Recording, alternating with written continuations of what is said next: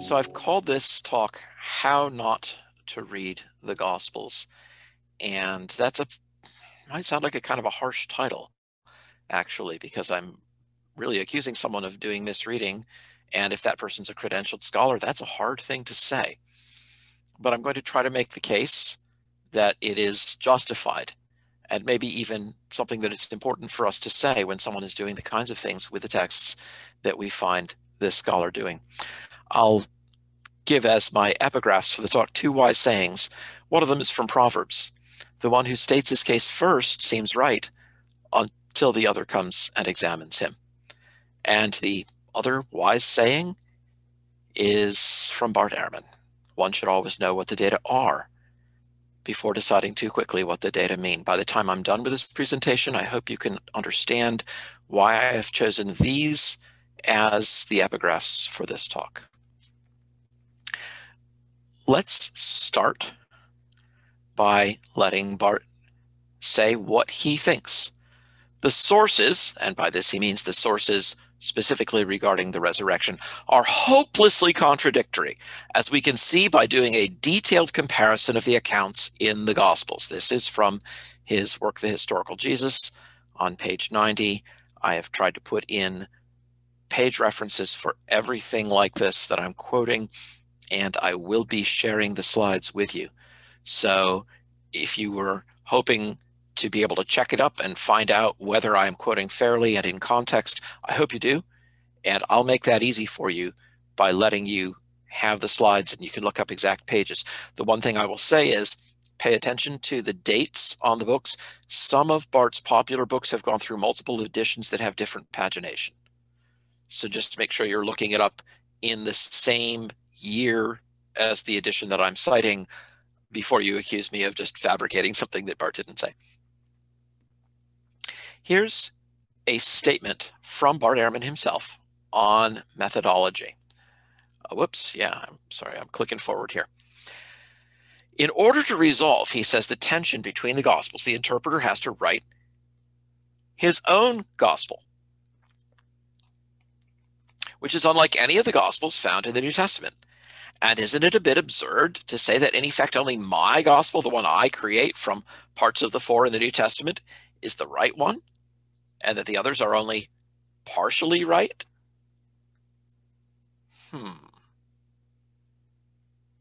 What's with that, the partially right thing? I think that's a loaded description.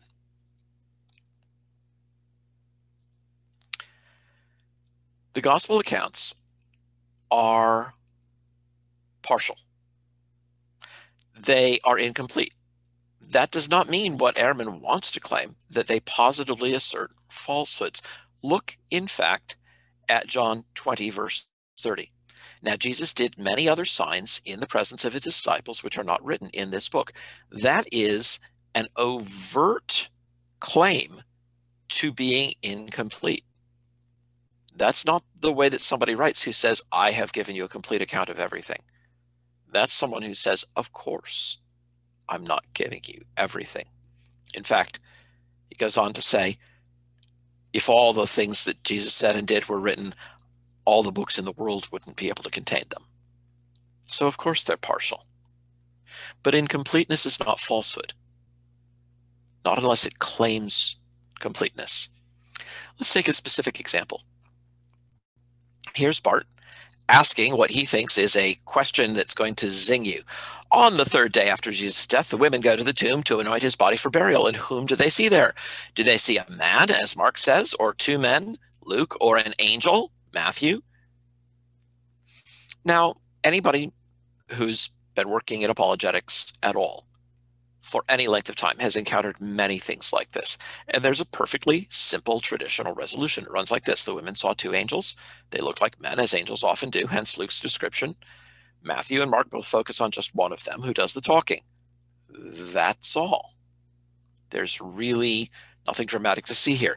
If many have entertained angels unawares, then that means that they looked like men and these people weren't aware that they were actually dealing with angels. That is a common theme that we see got running through scriptural description of angels. Only in a few places, like maybe, a passage or two in Daniel, do you see somebody who actually looks like he might have a parasail on his back or something, be burning white or something that would draw attention, but often they're not. Whoever's just come in and put a microphone on, please mute your own mic so that we don't have any feedback loops on the audio.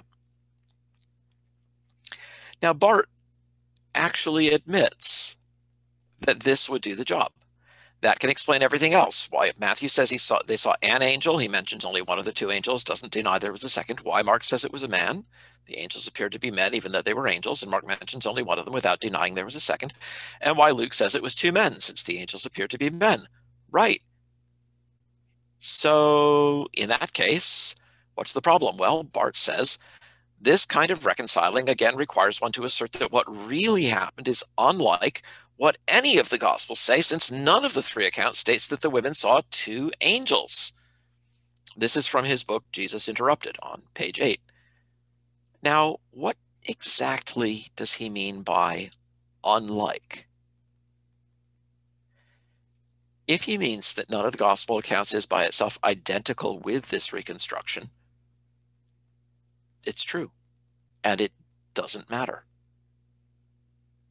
None of them claims to be a complete account. If they are accurate, each in its own way, that's all that we need. But if he means that they are in conflict with this harmonization, then it is not true. And that's the only meaning that would really do him any good. So Bart's treatment of this, where he acknowledges, yeah, that would deal with it, and then tries to throw sand in our eyes by saying something about writing your own gospel. No, we're just putting them together. We harmonize multiple accounts like this in secular history all the time. One of my scholarly specialties is the history of science. And when you have multiple people writing about the same events or the same era, they often give you complementary descriptions, which you have to put together to develop a sort of multi-layered appreciation for what's going on. That does not mean that any of the documents is telling you things that are false. They might be, but the mere fact that none of them is complete does not by itself mean that they are not true. Not having the whole truth is different from not being wholly true.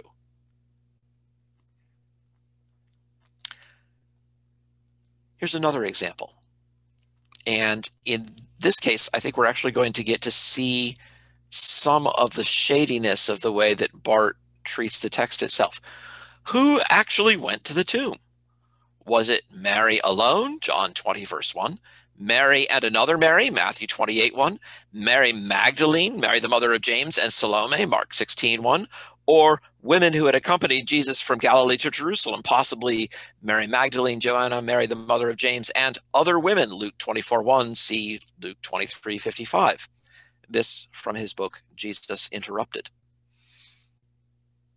Now, if you're reading a passage like that, and the author is putting these references out there ostentatiously, it is easy to feel bullied. Easy to feel that this is somebody who's really laid a trap for you, and boy, have you walked into it, and now what are you going to do? Because he's got all these references at his fingertips. So let me tell you a story. About 10 years ago, I knew a young woman who was an adult convert to Christianity. College student, lovely girl, just sweet. And we were talking a little bit about it. She knew that I was into apologetics. And she said to me, when I first became a Christian, I went down to the library. I was so excited. I wanted to learn more about Jesus.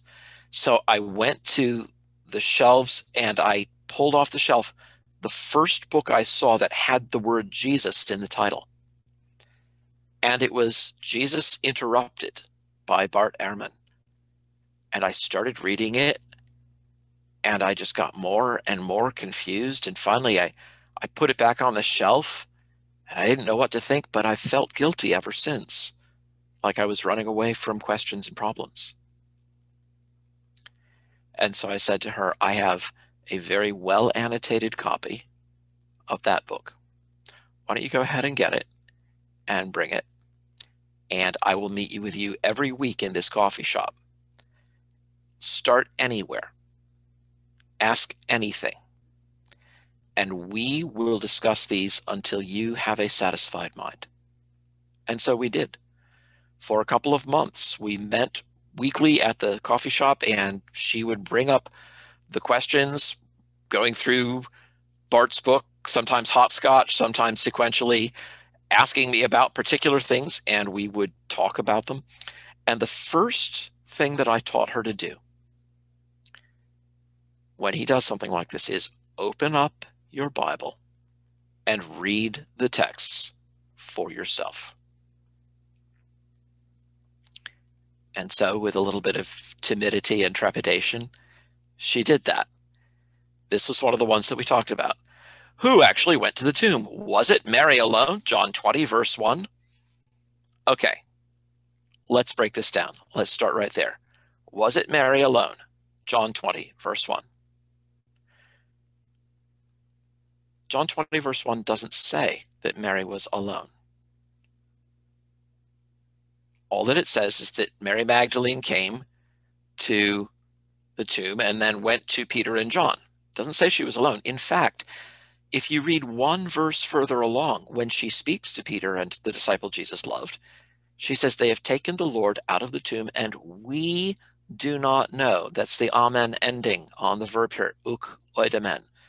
Not we know where they have laid him. So if it was supposedly Mary alone, how come she's speaking in the plural here?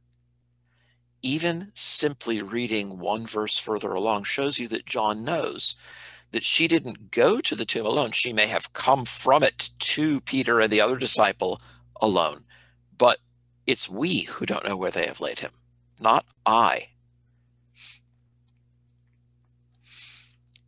Let's keep going. Mary and another Mary, Matthew 28:1. Mary Magdalene, Mary the mother of Jesus, and Salome, Mark 16:1. Fact.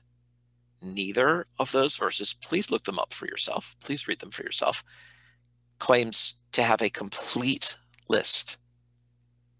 In fact, even the bit that he quotes from Luke has this phrase, other women, in it, which is as good as an admission that the lists are not intended to be comprehensive.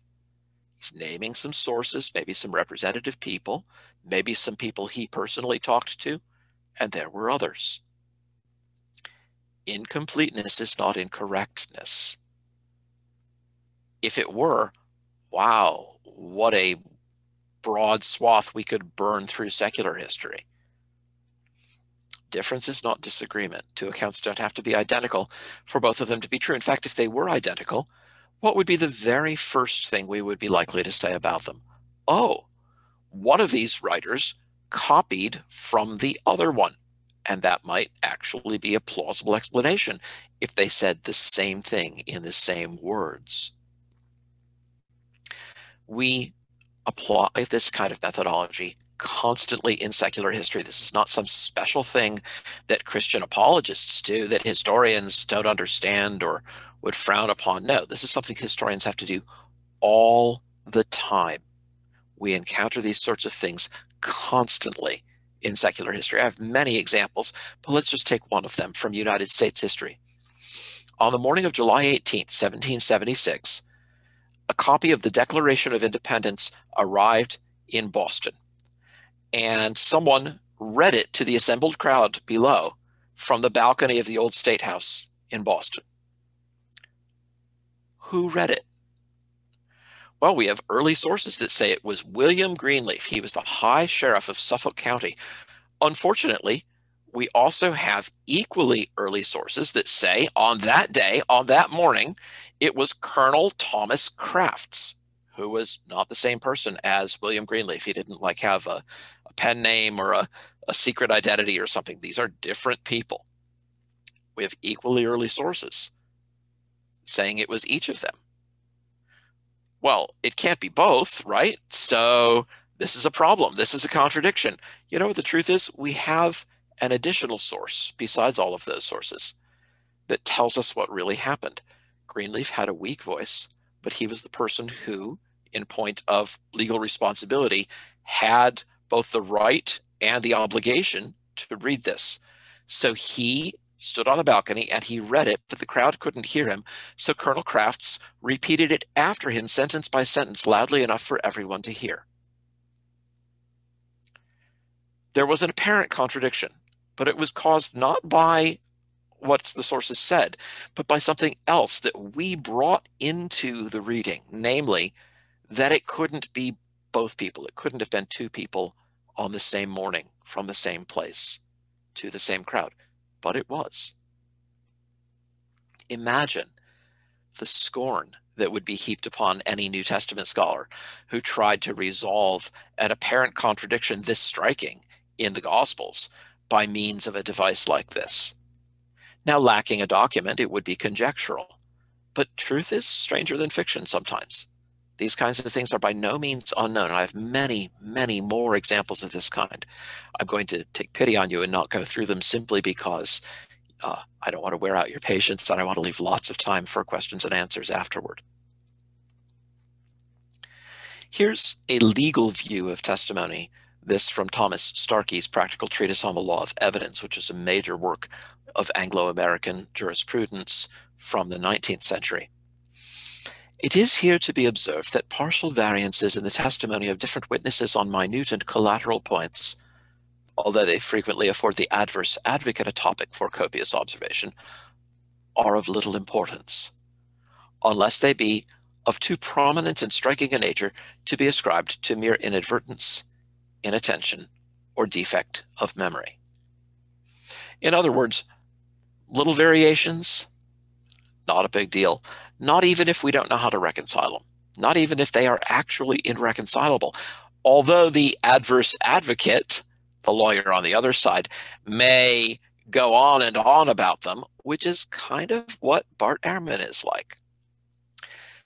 Starkey goes on, it so rarely happens that witnesses of the same transaction perfectly and entirely agree in all points connected with it, that an entire and complete coincidence in every particular, so far from strengthening their credit, not unfrequently engenders a suspicion of practice and concert. They got their talking points all lined up in advance. J. Warner Wallace, who's a cold case homicide detective turned Christian apologist, has remarked much to the same effect, that the little variations in witness testimony, they don't bother him a bit. He's used to it. He's talked to a lot of eyewitnesses. He's interviewed eyewitnesses. He knows what that testimony is like. Let's go further. Here's Bart Ehrman on the end of Mark. One point in particular seems to be irreconcilable. In Mark's account, the women are instructed to tell the disciples to go meet Jesus in Galilee, but out of fear, they don't say a word to anyone about it. Now, what's the deal with that claim? The deal is our oldest complete manuscripts of the Gospel of Mark end at verse 8, even though Mark 16 in other editions like the King James Version are based on later manuscripts that go all the way to verse 20. Mark 16:8 says, and they went out and fled from the tomb, for trembling and astonishment had seized them, and they said nothing to anyone, for they were afraid. And that's where the manuscripts stop. Is that where Mark stopped? Is that where the second evangelist stopped writing? Answer, we don't know. Notice the oddness, though, of saying they said nothing to anyone. I mean, clearly, Mark knows the story, right? He's writing it down. He had to get it eventually from somebody who got it from them or from them themselves. So it can't be, on pain of just outright inconsistency with his own writing, that they never told anybody ever. But that's the meaning Bart needs. So in each of the other three Gospels, the women tell the disciples what happened. Bart wants to create a contradiction by reading Mark as saying that they never said a word to anyone. Is that the right reading of Mark? Let's concede, at least for the sake of argument, and maybe he's actually right about this, that our manuscripts, our best manuscripts of Mark, end with verse 8. So there's not anything further that actually comes from the pen of Mark. Let's just grant that for the sake of argument. So nearly all scholars now agree that the long ending wasn't part of the original text, but there's disagreement regarding whether this was the original intended ending of the gospel. That's what Bart Ehrman believes, or whether it represents a place where the narrative was broken off, either never completed, or with the original conclusion now being lost. Bart's dissertation director, Bruce Metzger, thought it was probably broken off at that point, maybe because Mark just hadn't finished it up. Maybe a copy of it had been made, but the last page of it had been lost or damaged, and this is all they had. Either way, it is not clear. Let's just put it that way very mildly. It's not clear that it was intended to end with this, but they told no one, for they were afraid. But let's go further. Let's look at that, for they told no one, for they were afraid. Let's look at Mark's typical usage and see what it would mean if there had been something more to it which is now lost. Let's look at Mark 5:37. And he allowed no one to follow him. What would be the impression if that were broken off at that point? Well, that Jesus didn't let anybody follow him at all. Oh, but the next phrase is, except Peter and James and John, the brother of James. So no one except for these three people. Mark 9:8. And suddenly looking around, they no longer saw anyone with them. What if it were broken off there? Well, it looked like the three of them were alone. But Jesus only. Oh, except for Jesus. Mark 9:9. He charged them to tell no one what they had seen. If Mark stopped there, or if our manuscript were broken off there, we would think that Jesus said, never tell anybody this. But actually, Mark's usage frequently issues a blanket negative like that, followed by the qualifier, until the Son of Man had risen from the dead. These are not isolated uses. This is how Mark writes quite typically. Mark 10:18, Jesus sort of tweaking the nose of someone who has called him good master. Why do you call me good? No one is good except God alone. Blanket negative, exception. Mark 13:32. But concerning that day or that hour, no one knows, not even the angels in heaven, nor the Son, but only the Father. Blanket negative, exception. So what this usage suggests about Mark is that if indeed this is not the place where he intended to end, but just the place where our manuscript happens to be broken off, then the original ending might have run something like this, and told no one, for they were afraid, but running to the disciples, they told them all that they had seen and heard. And in fact, that's very similar to what we do read in Matthew 28, verse 8. That blanket negative followed by the exception is very much the language that Mark uses. So let's go on to a third example. Bart finds a contradiction in John. This is one of the examples I love to hate. And this one's actually kind of important. In John's Gospel, Jesus performs his first miracle in chapter 2. This is true. Where he turns the water into wine. Bart says this is a favorite miracle story on college campuses. And we're told that this was the first sign that Jesus did, John 2:11. I want you actually to look at that and read that maybe 2 or 3 times. Focus on that. This was the first sign that Jesus did. Close quote, John 2:11. Look at exactly what Bart has done, how he has quoted the text there. Burn that into your mind. Later in that chapter, Bart continues, we're told that Jesus did, quote, many signs, close quote, in Jerusalem, John 2:23. And then in chapter 4, he heals the son of a centurion, and the author says, this was the second sign that Jesus did, close quote. Notice what he says. This was the second sign that Jesus did, stops the quotation right there, John 4:54. And now Bart is ready for a chuckle. Huh? One sign, John chapter 2, many signs, end of the chapter, and then The second sign, funny, can't John count? Well, this must actually be a seam in the text where we see two pieces that don't belong together being woven together, sort of sewn up, stitched up together. But actually, we clever readers, we can detect that because there's a mathematical oddity about it, this wasn't really the way the document read initially. Very clever, very wise, very scholarly. What's the first thing that you do when Bart Ehrman quotes a text and gives you the reference? Read it for yourself. My friend came to the point where every day when we would meet, she would sit down and we'd look at a contradiction or an alleged contradiction. I'd say, and what's the first thing we do? And she'd say, we read it for ourselves. I have not lived in vain. I got her to do that. And what happens when we read these things for ourselves? Well, we find out that John has been interrupted.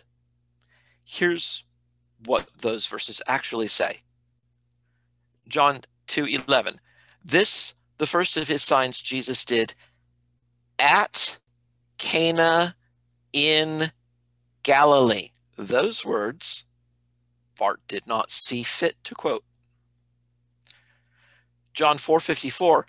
This was now the second sign that Jesus did when he had come from Judea to Galilee. Oh, but he didn't give us that part.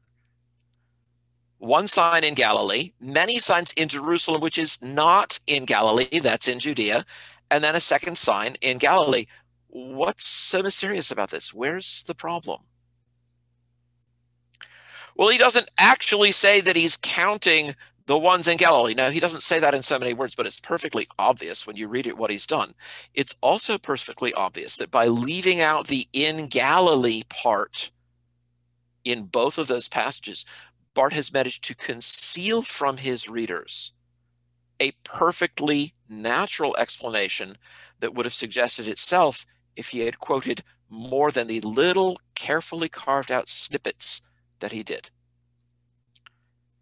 It is a hard thing to say, but in my judgment, this is not the work of an honest man. He's deliberately trying to pull one over on his readers. I don't appreciate that as a reader. I don't appreciate it as somebody who has to counsel people who are thrown off balance by Bart Ehrman's shenanigans. Here's another example about the triumphal entry from Matthew 21. In Matthew, says Bart, Jesus' disciples procured two animals for him, a donkey and a colt. They spread their garments over the two of them, and Jesus rode into town straddling them both. It's an odd image, but Matthew made Jesus fulfill the prophecy of Scripture quite literally, riding on an ass and on a colt the foal of an ass. Ha, ha, ha, he's doing a circus trick. He's riding both animals at once. How funny. Really? What's the first thing that we do when Bart quotes Scripture? We read the text for ourselves. They brought the donkey and the colt and put on them their cloaks, and he sat on them. What's the antecedent of that last them? Is it the donkey and the colt, or is it their cloaks? Well, grammatically, either one could be it, but when we look at A.T. Robertson's commentary on Matthew, and Robertson was a great Greek scholar, Robertson just dryly remarks, the garments, of course. The words in Greek might refer to the two animals, but such reference is by no means necessary. Matthew is not careful to distinguish, but common sense can do it. Let's not be stupid. Enough said. But you see what Bart did? He gets a chuckle out of his audience and he moves on, having made the authors of Scripture seem to be bereft of common sense, where in fact a little common sense would save us from that interpretation. Read the text for yourself. Engage just a tiny bit of real-world imagination about how this would be written, what it would be, what it might mean, and the problems that he's trying to raise will frequently dissolve all by themselves. Occasionally, there's one that's more complex, that requires a little more effort to dig into. Let's let him have his best shot. This, I think, is the best one he's got. And it's one that has persuaded a number of evangelical scholars to just go along with Bart in order to seem like, well, we're not just opposed to him on every point. We're gonna give him this one. So here's Bart from Jesus Interrupted. In Mark's gospel, he says, Jesus lived through that day, which is the day before the Passover, had his disciples prepare the Passover meal, and ate it with them before being arrested, taken to jail for the night, tried the next morning, and executed at 9:00 a.m. on the Passover day. But not in John. In John, Jesus dies a day earlier, on the day of preparation for the Passover. Whoa. Huh. So Mark and John have Jesus die on different days? Really? Yeah, you guessed it. We're going to read the texts for ourselves. Mark 14:12. And on the first day of unleavened bread, when they sacrificed the Passover lamb, his disciples said to him, where will you have us go and prepare for you to eat the Passover? And then the Last Supper follows. That's clearly a Passover Seder. That's the meal that is celebrating. You celebrate that with the lambs. They've slaughtered them for Passover. So on that first day of that feast, that's what they do. John 19, describing the scene where Jesus is condemned to be crucified, says, now it was the day of preparation of the Passover. Ein de Parasque to Pascha. Notice, preparation of the Passover. It's just a genitive. Bart translates it preparation for the Passover. So in Mark, the Last Supper takes place on the first day of Passover. That's correct. According to Bart, the crucifixion in John takes place on the day of preparation for the Passover, which would be the day before the Passover. Is he right? More focus on what John really says. He doesn't say it was the day of preparation for the Passover. He says it was day of preparation of Passover. You say, that might be the same thing. Well, but Mark uses that same term, preparation, but Mark also tells us what it means. And when evening had come, since it was the day of preparation, that is the day before the Sabbath. Not the day before the Passover, but the day before the Sabbath. That's what preparation means. In other words, preparation is preparation for Sabbath, not preparation for the Passover. Parasque in Greek has always been the Jewish way of referring to Friday, the day before the Sabbath, preparation for the Sabbath.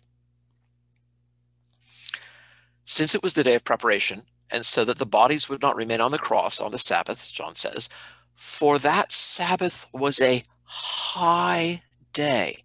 Notice the parenthetical remark. There are no parentheses in Greek, but it is just a passing remark. The Jews asked Pilate that their legs might be broken, that they might be taken away. For that Sabbath was a high day. So John agrees that it was the day before the Sabbath, which is exactly what Mark says when he says it was preparation, that is the day before the Sabbath. So actually, John is agreeing with Mark about that. But that Sabbath was a high day. Why is it a high day? It's a high day for the same reason that many Sundays come and go, but Easter Sunday is a high Sunday in the Christian church. It's not just any Sunday, it's Sunday in Easter. This Sabbath was not merely any Sabbath. It was the Passover Sabbath. It was the high Sabbath of the Passover feast. All right, that sounds plausible. But there are three more questions that we have to untangle, and that's why I said this is the best one Bart's got. So let's chase it all the way to the ground. First question, what does John mean when he says it was a high day? He means it's a particularly special feast day, not just any Sabbath day. Second question, what about John 18:28? Then they led Jesus from the house of Caiaphas to the governor's headquarters. It was early morning. They themselves did not enter the governor's headquarters so that they would not be defiled, but could eat the Passover. Uh-oh. If Passover meal has already been had on Friday night, according to Mark, and according to John, they don't want to be defiled because they want to eat the Passover. Do we have a problem? Doesn't this contradict the claim that Passover had already taken place? Well, let's dig into that a little bit deeper. Passover is not just one day. It's a week-long festival. Passover strictly was initially a one-day celebration, but it got connected with the Feast of Unleavened Bread. And when the Jewish historian Josephus writes about it in the first century, Josephus says that by Passover they mean the whole 8-day-long feast of Passover with the Feast of Unleavened Bread, which immediately follows it. He says that explicitly multiple times. So that's a first century Palestinian source writing in Greek telling us what was meant by Passover. It's the week-long festival. In every other case where John uses it, it refers to the festival as a whole, not to the opening meal. The supper on that opening night is not the only ritual meal eaten during Passover. There's another ritual meal the following day called the Chagiga, and it's a midday meal. I repeat, the Seder is an evening meal. It happens after sunset, beginning of the next day on the Jewish reckoning. The Chagiga is a noontime, middle of the day meal. Which of those did they say they wanted to eat? Well, first let's just go ahead and nail down some of this Josephus usage. As this happened at the time when the Feast of Unleavened Bread, which we call Passover, ... okay? As the Feast of Unleavened Bread, which we call Passover, was being celebrated. So that's Jewish usage. And now here's the curious point. If the chief priests had entered Pilate's dwelling and been defiled by so doing, maybe there was something dead that had been there and they didn't know it, but they couldn't take the risk. Their defilement, their ritual defilement, would end at sundown. All they would have to do is wash, and they would be ceremonially clean for the evening meal. So if it's an evening meal they want to eat, then there's no problem, and there would be no reason for them not to want to enter his dwelling. If it's an evening meal, easy peasy. Go in, do whatever, come back out, wait for sundown, wash your hands, you're good to go. So if they're concerned about some meal, then it's got to be some meal other than the evening meal. So their worry here can't have to do with the initial Seder in Passover, which is an evening meal. If the Seder was already over, they must have been concerned about the next meal, probably a daytime meal, because that would make their concern a legitimate one. You can't just wash your hands and say, I'm good for lunch, not according to Jewish law as it was followed at that time. So probably concerned about the Chagiga. In other words, at that point, everything now fits together. And John and Mark are saying exactly the same thing. And Bart is just wrong, as are people like Mike Licona, who take Bart to be right about this. That's just a mistake. And it's a mistake that comes about through failure to think about what ritual defilement means and what it would take to get over that.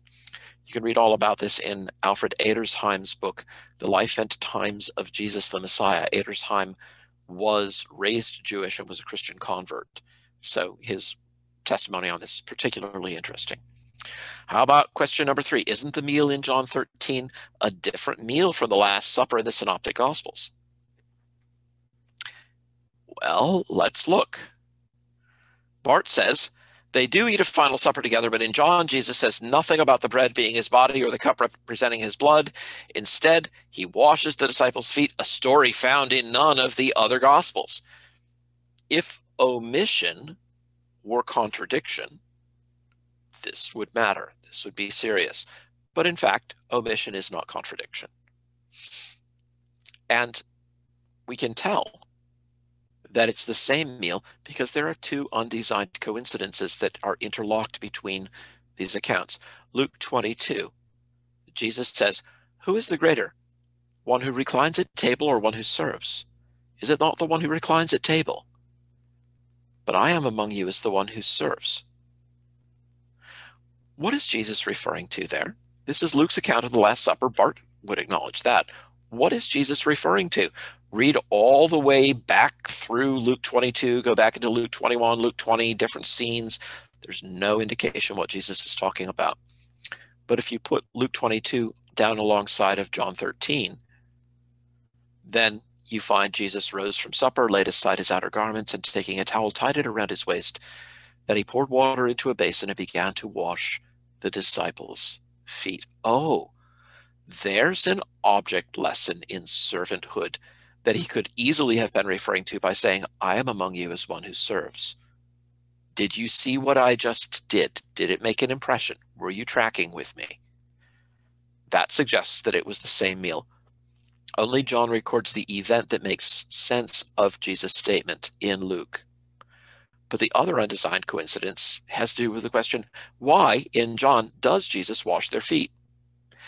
It sort of comes up abruptly in John 13. Jesus, having loved his disciples, loved them to the end, and as they sat at the meal, he rose and laid aside his garment, girded himself with a towel, etc., etc. But why? Nothing in John 13 gives us an indication of why. But Luke tells us what they were discussing as they came in from being outdoors, right there in the context of the Last Supper. And what were they discussing? A dispute also arose among them as to which of them was to be regarded as the greatest. So Luke mentions the dispute that explains why Jesus gave them this object lesson in servanthood. You can't see that unless you put Luke and John together, and then it comes out in stereoscopic 3D, and you get to see what's really going on because the texts interlock with one another and explain one another. But they do this only if these meals are in fact both the same meal.